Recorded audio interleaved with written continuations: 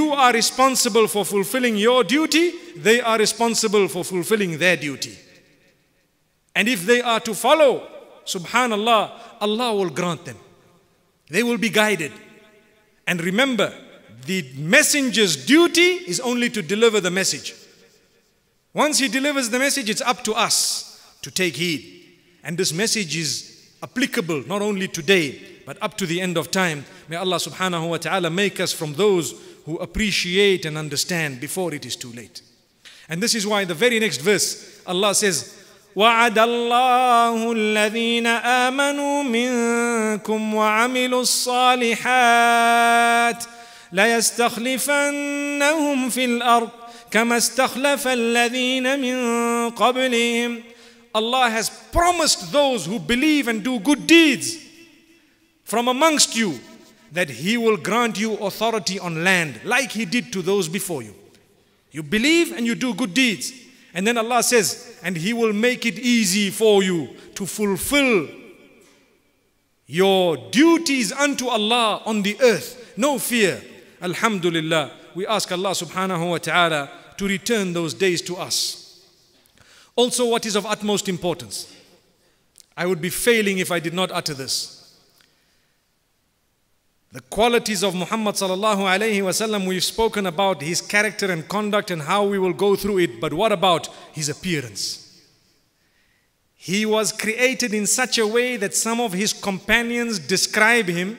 Hassan ibn Thabit radiyallahu anhu, who was a poet, it is reported that from amongst his diwan, amongst the poems that he recited, one of them was connected to how he says, you are so beautiful that it is as though you were created according to how you wished to be created. Imagine today if I'm sitting here and you know your nose and your eyes, and you might sit in front of a mirror for a moment and say, oh, this is bent and that's straight and this is like this and that's... Allah keeps it that way. Everyone needs to thank Allah. You have your unique identity. Sometimes you go and change things, you actually mess things up. May Allah subhanahu wa ta'ala grant us goodness. It's your identity. Be happy. No one notices the small things. It's you who notice it more. You're looking too much in the mirror. Just remove the mirrors from your home. You'll be a happy man, a happy woman more like. Allahu Akbar. It happens more to the females. So Allah subhanahu, well nowadays who knows, it can happen to the males also, becoming too conscious. So Allah subhanahu wa ta'ala has created the best of creation in such a way that just by looking at Him, you'd love Him. Subhanallah. Abdullah ibn Salam radiyallahu anhu, he was a Jewish rabbi. When he saw Muhammad sallallahu alayhi wa sallam for the first time, he said, as soon as I saw this face, I knew this is not the face of a liar. This man utters the truth. He is the Nabi. And immediately that same majlis, the same sitting, he had accepted Islam because he heard the words of Muhammad sallallahu alayhi wa sallam, and he said, those are the words of a messenger. May Allah subhanahu wa ta'ala make us truthful. And this is why I'd like to mention what Ibn Kathir rahmatullahi alayhi says in the tafsir of the verse, سِيمَاهُمْ فِي وُجُوهِهِمْ مِنْ أَثَرِ السُّجُودِ. Their signs are on their faces, on their foreheads, from the sign of sujood. You can see it from their faces that this man is pious.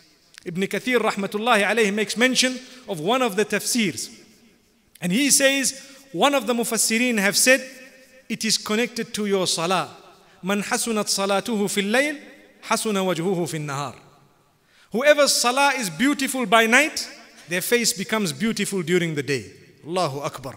People look at you and they see, mashallah, the nur on your face. May Allah subhanahu wa ta'ala grant us the nur.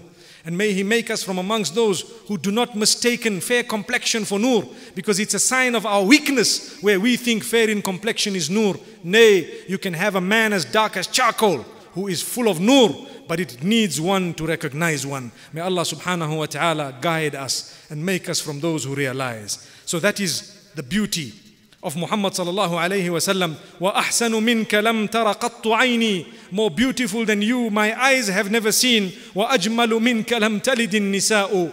More beautiful than you, the women have never given birth to. خُلِقْتَ مُبَرَّأً مِنْ كُلِّ عَيْبٍ. You have been created free from all flaws, physical flaws. كَأَنَّكَ خُلِقْتَ كَمَا تَشَاءُ. As though you have been created how you wanted to be created. Sallallahu alayhi wasallam. One of the points we learnt last year when we were going through the stories of the prophets of Allah, may peace be upon them all, every one of them was good looking. Every one of them had good features. Every one of them was chosen whilst they had, pure, proper health. And if there was any little defect, for example, of Musa alayhi salatu was salam's tongue, it was also part of the test of the people. Tongue meaning, Musa alayhi salatu was salam hurt his tongue when he was young. So he had a little bit of a stutter. That too, Allah subhanahu wa ta'ala wanted to send his brother with him. And this was the excuse that was used. May Allah subhanahu wa ta'ala grant us a deep understanding. One of the reasons is, imagine if the anbiya of Allah subhanahu wa ta'ala, the messengers, were such that nobody wanted to look at them. If that was the case, people would say, no, well, that man, the way he is created by you, O Allah, people didn't even want to look at him.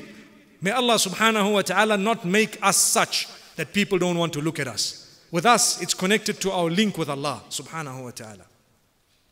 Then we look at, very importantly, we move on to something. The condition of the world at the time of Muhammad sallallahu alayhi wasallam, just before his birth. What was around? You had the Roman Empire. The Roman Empire stretched Asia, Syria, what we know as Palestine today, Egypt, North Africa, and it had its headquarters in the east, what is known today as Istanbul, Turkey. And it was known at that time as Constantinople, Constantinople. The Byzantine Empire was part of the Roman Empire. And Allah subhanahu wa ta'ala makes mention of this in Surah Ar-Rum. There is a whole surah in the Quran named after the Romans. They existed at the time. They were there. And who else was there? You had the Persians in what we know today as Iran. The Persians, the bulk of them were fire worshippers. They used to oppress their women in a very great way. And as for the Romans, what happened to them? May Allah subhanahu wa ta'ala protect us. If you take a look at the story of Jesus, may peace be upon him, you will find how the Romans persecuted him and how they were tyrants and how even the wars that happened between them, they oppressed the working class to a great degree. There was a lot of strife. They were dirty people who did not know how to clean themselves. Up to very recently, you find some of the kings of Europe even were proud that once a month they used to have a bath in public. May Allah subhanahu wa ta'ala safeguard us. Once a month you have a bath. Allahu Akbar. We thank Allah for sending Muhammad sallallahu alayhi wa sallam.